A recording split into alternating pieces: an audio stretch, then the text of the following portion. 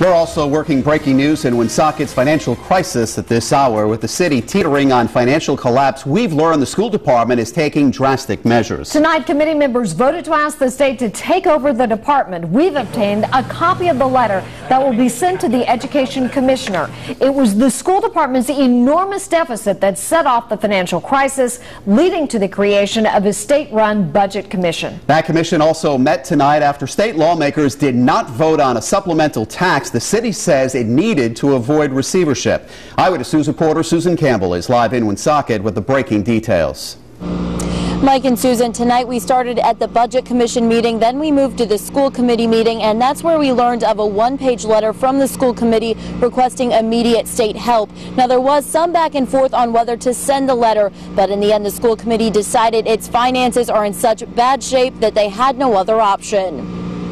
Which was the initial goal. The Woonsocket School Committee votes to hand over its control to the state. Passes with a heavy heart. On Wednesday night, the school committee voted 4-1 to ask the Rhode Island Department of Education to assume immediate control of the Woonsocket Education Department. It's drastic times. We need to take drastic measures. In a letter to the State Department of Education, the school committee wrote, "Our fiduciary responsibility is to both educate Woonsocket's approximately 6,000 school-age youth while also operating with a balanced budget. This simply cannot be done."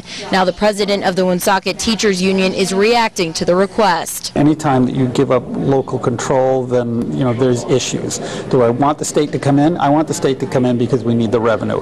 What I don't want is I really don't want to give up local control, because I think the local control has been very beneficial for the students in Woonsocket. Wednesday's vote comes as the city's state-appointed budget commission is working to close a $10 million budget gap and avoid receivership. The reality of looking at a receivership becomes more real as each day goes by, and unless if we're able to get some movement very quickly on a lot of these things, then the time just runs out on us. Woonsocket is the third Rhode Island city to request state oversight of finances.